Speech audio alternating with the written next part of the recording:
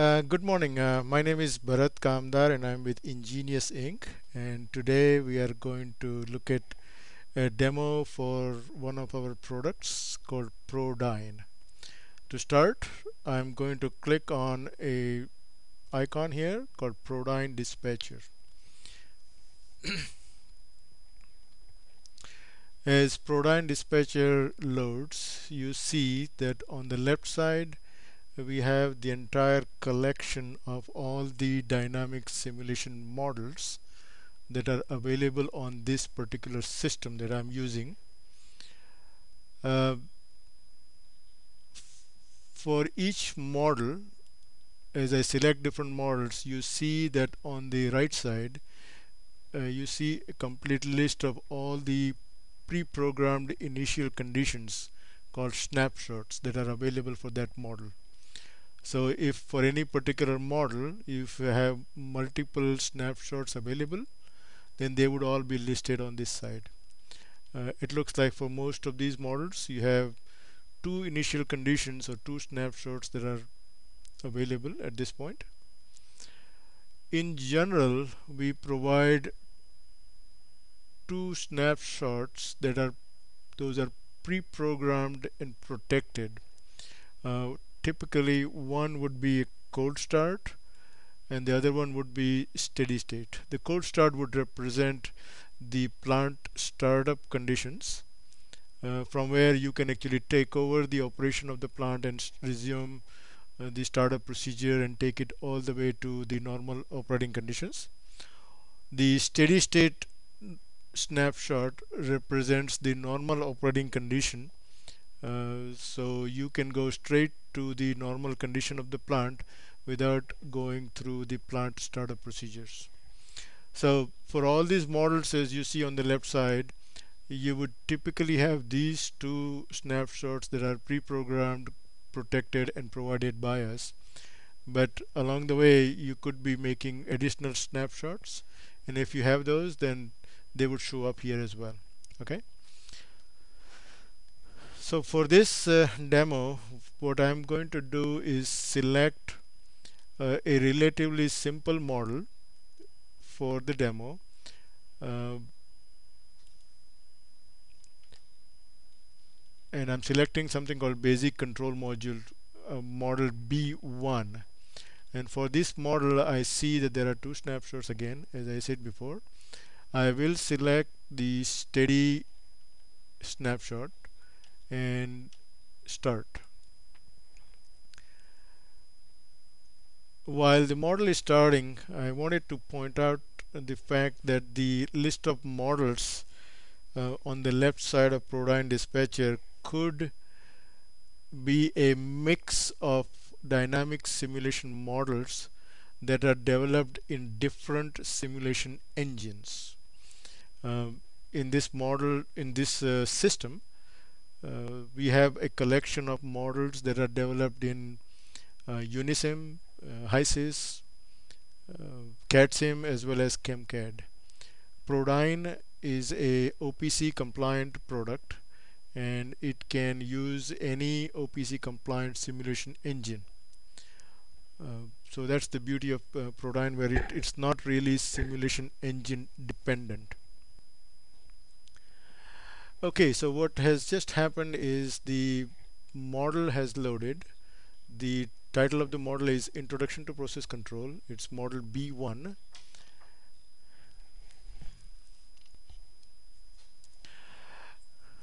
Okay, so what just happened is we have just loaded the model. It's called Introduction to Process Control. It's a relatively simple process and I will go over the process with you in a minute. The model is loaded in a frozen condition, meaning the plant is actually loaded but it is not running. So as soon as I click on this run button, the plant will start running like a real plant, and the dynamic response that I would see from here on would be like what I would expect to see in the real plant. Okay, so at this point the plant is running, and what I wanted to do is go over various features of ProDyn, but just before I do that, let me quickly review the process with you. It's a simple process. It's a water loop. You start from this tank. This tank has a level controller. From there, you can go into another tank, which does not have a controller. It's just a floating level. From there, you can go to the suction of the two pumps. There are two pumps here, each one with a suction valve and a discharge valve. Uh, from this discharge of the two pumps, you can go back to the tank if you want, or you go through a heater. This is an electric heater, and on the downstream of the electric heater we have a temperature controller. So far what has happened is we have the water coming in from the tanks through the pumps, through the heater, where I can raise the temperature to a certain temperature, certain degree, and then I have a cooler here, E101. So I raise the temperature and then I bring the temperature back to what it was in the beginning. So it's just a closed loop with couple of different temperature controllers, one to raise the temperature after the heater, and the other one to cool the temperature to its normal value after the cooler. We also have a flow controller that controls the flow through the loop. Of course, the level controller maintains the level in this tank T102. So that is the process. As I said before, the plant is running. So if I was to do something to the plant, for example, change the set point on this controller, the level controller, I should be able to change the set point on this LIC 102, and what I expect to see is a correct dynamic response. So this is a typical faceplate on a controller. It gives you options of 2 minutes of trending, or 5 minutes of trending, or 10 minutes, or 20 minutes. While you are trending, you have process variable, set point, as well as output. All three of them are being trended. However, if you clicked on PV, then you will see the range of that PV on the left side. If you clicked on set point, then you would see the range of that particular variable. Well, it just turns out that in this case, the PV, the set point, and output, all of them have the same range. So they go from 0 to 100%. But it's possible that PV and set point have different ranges from the output. Output is almost always 0 to 100%. So we are looking at a trend here of PV, set point, and output. The controller is in automatic. I can simply change it from manual to auto and auto to manual simply by clicking on this. It is in automatic, so now I can change the set point from 50 to, let's say, 75, and from this moment on, the controller is supposed to do its thing. It would take the necessary action, in this case change the controller output, so that the level would start to increase, and the way the level will increase is if this valve would close, so you would take out less water from the tank. That would allow the level to go up. So it's a typical straightforward level controller, nothing fancy there at all. You see that the blue here is the set point that was raised from 50 to 75%. The green is the actual level that is slowly but surely going up, and as soon as I change the set point, the controller started taking action, and the output has decreased and continues to decrease to bring the level to the new set point of 75. So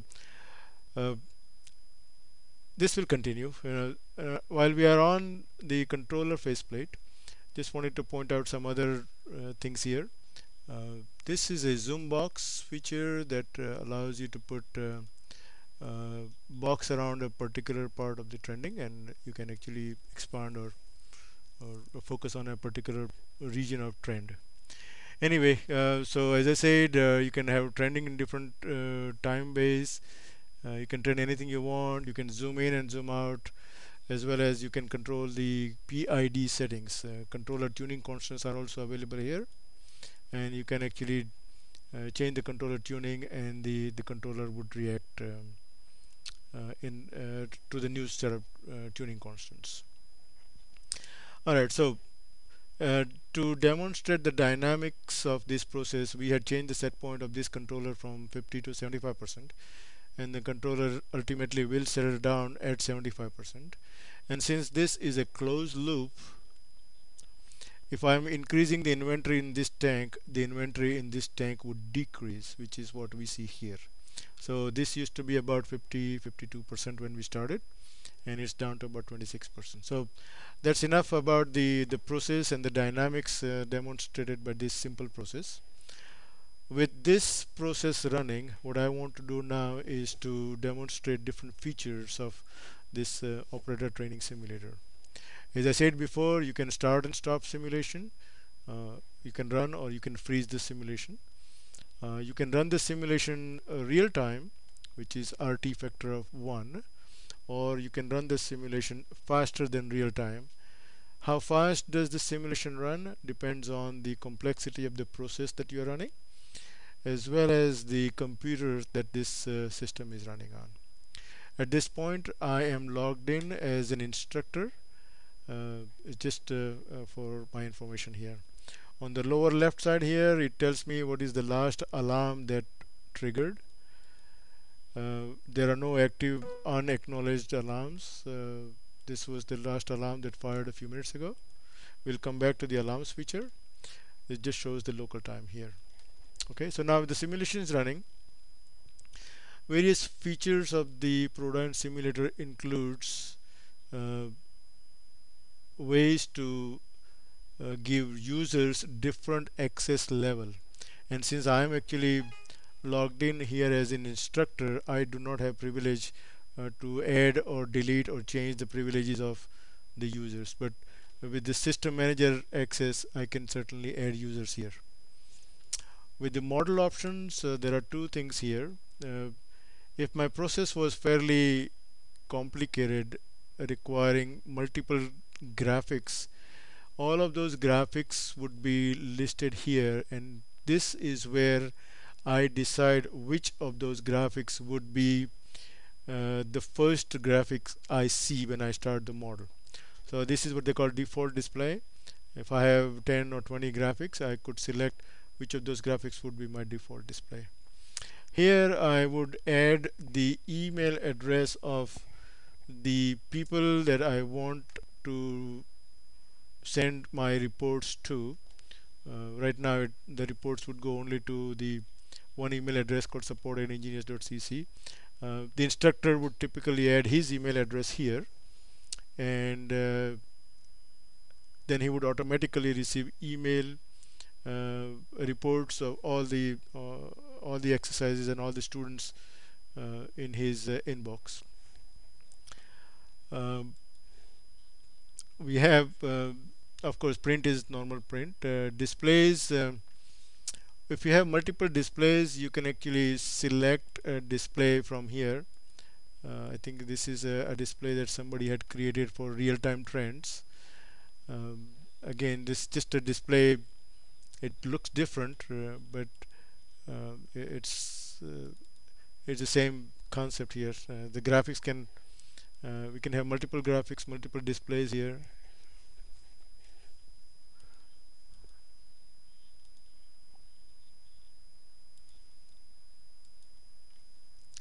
Okay, so I'm going back to my process display. Graphics package is also very powerful. However, since I'm logged in here as an instructor, I don't have access to the graphics package here that I wanted to demonstrate to you, but we'll do it separately. Trending, we have two types of trending: real-time trending and historical trending. Real-time trending is just that, it's real-time, which is right here. Only when I go to this trend display is when I start seeing more values coming in, more trends coming in. And again, within this one here we have the same similar features in terms of scrolling left and right, putting a zoom box around a particular part of the the trend, and of course you can put the cursor wherever you want, and it will show me the value of this variable. So if I put the cursor here, it will show me the value of lic102.pb right here. Okay, so that's the trending display. We also have historical trends, and let's look at again the levels.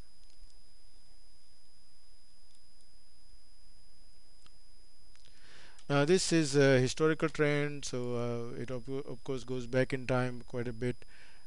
It can go back, in this case, a few months, depending on the data that is accumulated on this particular computer.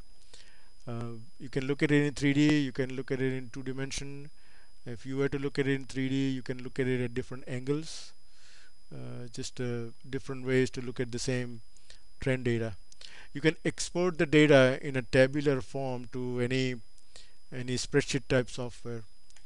You can actually export that to Excel or anything else. That's the trending.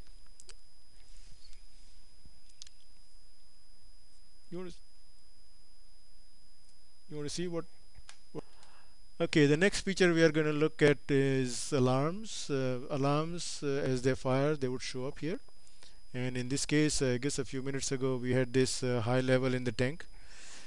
I can select the alarm. I can acknowledge the alarm. There is also a way to configure the alarm, but that requires a different access level. Um, so that's the alarms. Malfunctions is a very important part of any operator training simulators. You should be able to malfunction or fail different parts of the process or different things in a plant, similar to the type of failures that you would encounter in a real plant. That's what we are going to do. We are going to look at the possible malfunctions here. In this case, the valves, transmitters, pumps, and exchangers are a part of what we call generic malfunctions. All valves in your process are listed here, and they are automatically configured for different types of failures. So you select the valve that you want to fail, LV102 for example. You can enable the actuator failure, or you can introduce a leakage in that valve. Similarly, the transmitters, and again all of these instruments that we have in the process, they have transmitters. The transmitters can be failed, in this case, a couple of different ways. You can hold the value, or you can introduce an offset. For the pumps, you can also fail the pumps. In this case, there is only one type of failure available for the pumps, just the total failure of a pump. And exchangers have fouling on the tube side or the shell side as possible malfunctions. So instructor can actually introduce any of these malfunctions at any time. All he has to do is select the valve, select the malfunction he wants, enable this one, and then the process would respond similar to what he would expect to see in the real plant. So the operator who is being trained, he needs to keep an eye on this process, and similar to what he would see in the real plant, look at all the variables, and if they don't make any sense because something has failed in the real plant, then he should be ready to take the corrective action. For example, if the pump failed, this green button would still show as pump running.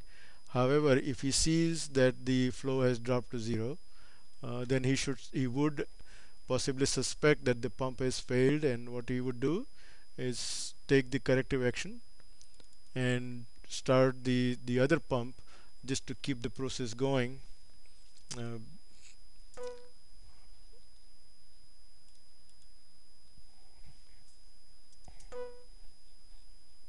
Okay, so I've opened the one suction discharge valve.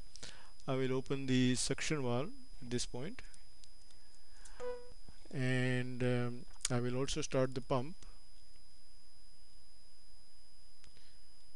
Okay, so even if the other pump has failed, which we have not really failed it, but right now, because we have not introduced any malfunction, we have two pumps running in parallel, resulting in a higher discharge pressure, requiring a reduced opening of this valve to get the same flow.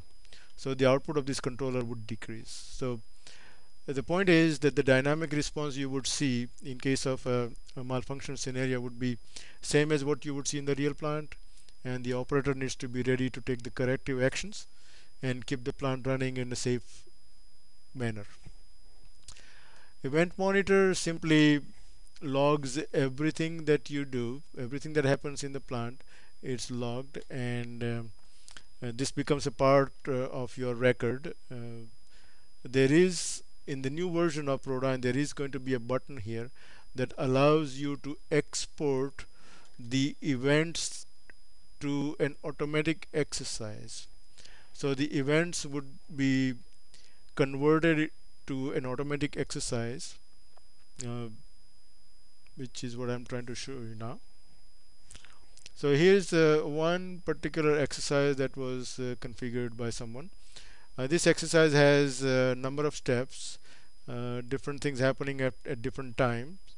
Uh, After 10 seconds, you load the snapshot. After 50 seconds, you introduce a malfunction. After 120 seconds, you disable the malfunctions. You can actually have any collection of these steps here. You can have as many exercises as you want. You can have as many steps in an exercise as you want. You can add steps, you can delete steps, you can modify steps. So instead of 120 seconds, I could modify this step and change that one to, okay, I can, instead of 120 seconds, I say I want that to happen at 115 seconds, and that it simply changes to 115. So if I wanted to rearrange these steps, I could do that by simply changing the time when such a step is taken. You can have multiple exercises. All you have to do is select the exercise that you want to run, select the play button, and things will happen automatically for you. As you can see, one of the alarms have fired. This one is same, the high level in the tank. I think it's still trying to settle down at 75, so it goes up and down, but ultimately it will settle down at 75. The last feature I want to show you is a performance monitor, which actually works in conjunction with the exercises feature that I just demonstrated. If you have multiple operators that you want to train, you would generate, or you would create a scenario on automatic exercise, make each student go through the same exercise, and while they are going through that exercise, you as an instructor would keep track of their performance. The performance of this student is recorded in a quantitative manner. Let me reset the score here to 100. So everyone starts with a score of 100, and depending on how they perform, their score would remain close to 100, or it could drop below 85 or 70% or whatever. The way it works is this. I'm the instructor. I would identify certain key parameters in my process, and for each parameter I would set low limit and a high limit and a corresponding weight factor for that particular variable. So for different weight factors and different high and low limits of these variables, this is just one table, and I could create as many tables as I want. For these variables, the student is expected to keep these variables within these high and low limits. The student will not be able to see these tables. He only sees his score, and I'm going to start recording this as of this moment. He would only see his score in the lower left hand corner of the screen. He doesn't see the details of the performance criteria. However, since we are logged in here as an instructor, we can see what is going on. And as you can see, certain variables are outside the range. This variable, which is the temperature, is outside the range that limit that I had set between 20 and 26, and it looks like it is just outside 26, maybe 26 point something. And it's been like this one for 16 or 17 seconds. Similarly, the level LIC 102, it is at 75.3% now, and it is outside the limit of 40 and 60. The longer you stay outside the limit, the more you are penalized. And one would wonder why my score is not going down. The reason why my score is not going down is because the weight factor on these two parameters, even though they are outside the range, the weight factor set here is 0. If I was to change this weight factor to something other than 0, then this will result in a lower score here, less than 100%. And since I'm actually recording right now, I cannot really change anything. So what I'll do temporarily is disable. I will go here and change this at uh, the weight factor to just some non-zero value, let's say 0.1. And if I start logging again, because of this non-zero weight factor and the fact that this level is outside the range, I will see that my score is going down, or has gone down. The longer it stays outside the range, the lower the score would be. However, in this case, I think the algorithm has certain limits placed on that particular variable. So this variable is not having any additional impact on the score. But the point is, you can have as many variables as you want, whatever limits you want, and the longer the student stays outside the range, the lower the score. If he realizes, looking at the score here in the lower left corner, that he is really doing something wrong, if he realizes that the score is low or even decreasing, what he would be expected to do is to very quickly look at the process and realize that some of these variables are outside the range that has been given to him. So he would immediately come here and take the corrective action, and in this case change the set point from 75% to 50%. And well, in this case it will indeed take some time for the level to come back to 50%. Ultimately, when the level is within the range of 40 to 60%, then his score here will begin to increase. So that's the way one can keep track of the student's performance using this feature called Performance Monitor. Those are all the features of ProDyn. We can do custom simulation. We also have a collection of generic ready-made standard models as well. Let us know if you have any questions. Thank you for your time.